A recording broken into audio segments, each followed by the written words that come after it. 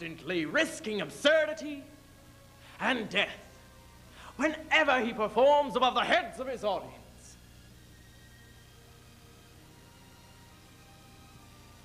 The poet, like an acrobat, climbs on rhyme to a high wire of his own making, and balancing on I-beams above a sea of faces, paces his way to the other side of day, performing entree shots and sleight-of-foot tricks and other high theatrics, and all without mistaking anything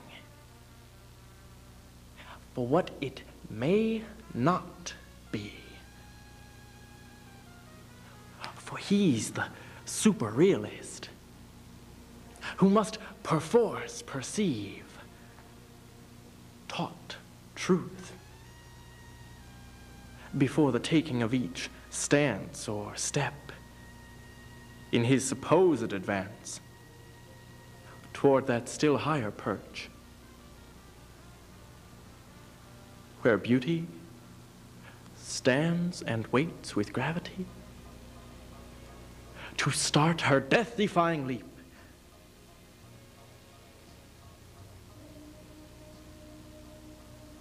And he,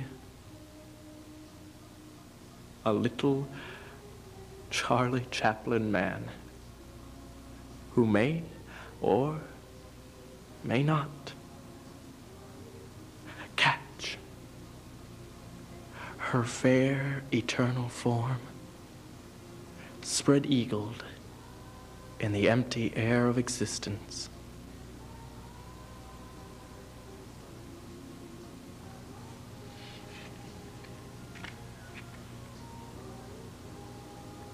The poet is an acrobat, or so Lawrence Ferlinghetti tells us in that preceding poem, constantly risking absurdity.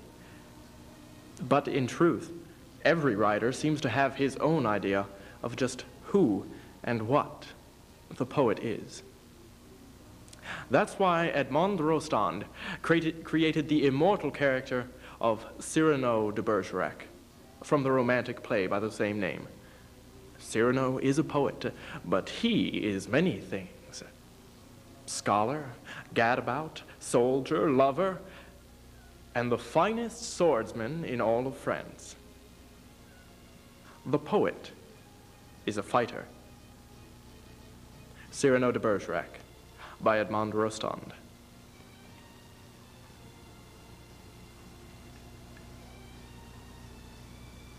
Dolt, bumpkin, fool, insolent puppy, jobber now. Ah, yes, how do you do? And I am Cyrano Savignan Hercule de Bergerac. Buffoon! Oh. Well, what now? I really must do something to relieve these cramps. This is what comes of a lack of exercise. What do you mean by all this? My sword, sir, has gone to sleep. So be it. You shall die exquisitely. Poet? Why, yes, sir, if you will, a poet. So while I fence with you, I'll compose a ballade extempore. A ballade? Yes, you know what that is. Aye, the ballade, sir, is composed of 3 stanzas of 8 lines each. Oh, come, and a refrain of 4. I'll compose one while I fight you. And at the end of the last line, thrust home. Will you? I will. Ballade of the duel at the Hotel de Bourgogne between de Bergerac and a Boeotian. What do you mean by that? Oh, that's, sir, the title. Stop. Let me choose my rhymes. Ah, here we go. Lightly I toss my hat away, languidly over my arm let fall the cloak that covers my bright array. Then out swords and to work withal. Launcelot in his ladies' hall, a Spartacus at the hippodrome. I dally a while with you, dear jackal. Then, as I end the refrain, thrust home. Where shall I skewer my peacock? Nay, better for you to have shunned this brawl. Here in the heart through your ribbons gay, in the belly under your silken shawl. Hark how the steel rings musical. Mark how my point floats, light as the foam, ready to drive you back to the wall. Then, as I end the refrain, thrust home. Ho, for a rhyme. You are white as whey. You break, you cower, you cringe, you crawl. Tack, as I parry your last essay. So may the turn of a hand forestall life with its honey, death with its gall. So may the turn of my fancy roam free, for a time, till the rhymes recall. Then, as I end the refrain, thrust home. Refrain. Prince, pray God that is Lord of all, pardon your soul, for your time has come. Beat, pass, fling you aslant, a sprawl. Then, as I end the refrain,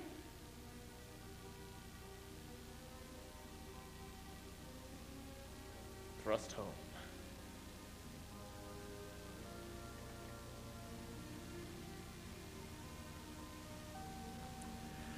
But when I turned to Shakespeare to see what his answer would be to who and what the poet is, I found that he took all the answers and rolled them all together into the character of Mercutio from Romeo and Juliet. Mercutio is all things at once. Poet, lover, priest, soldier, fool. Mercutio from Romeo and Juliet.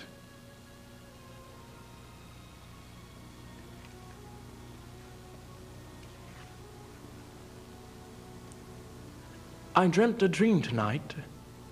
Oh, and so did I. Well, what was yours? That dreamers often lie in bed asleep, while they do dream things true. Oh, then I see Queen Mob hath visited you. Queen Mob, who is she? Well, she is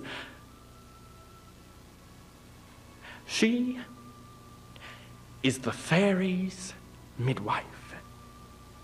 And she comes in state, no bigger than an agate stone on the forefinger of an alderman, drawn with a team of little atomize athwart men's noses as they lie asleep.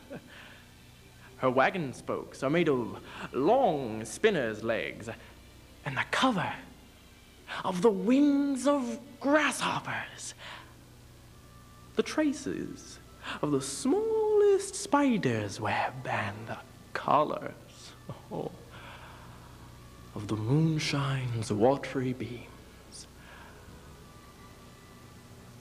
Her whip, crack, is a cricket's bone, the lash of film.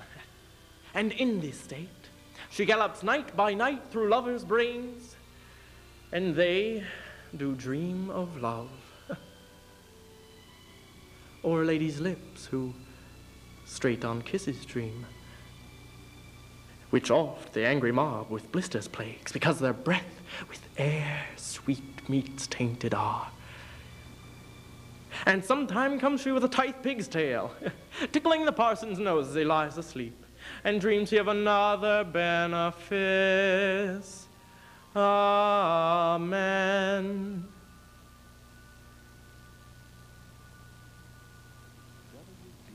Sometimes she driveth o'er a soldier's neck, and then dreams he of cutting foreign throats, of breeches, ambuscados, Spanish blades, drums in his ears at which he starts and wakes. Being thus frighted,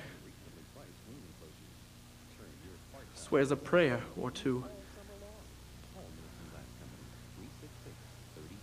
and sleeps again. This is that very mob that plaits the manes of horses' hair in the night, and bakes the elf-locks in foul, sluttish hairs, which once untangled, much misfortune bodes. This is the hag that, when maids lie on their backs, presses them and learns them first to bear, making them women of good carriage. This is she that...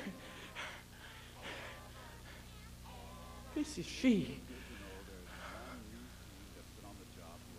Peace, Mercutio, peace.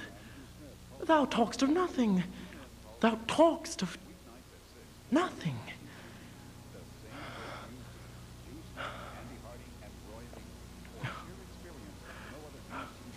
True.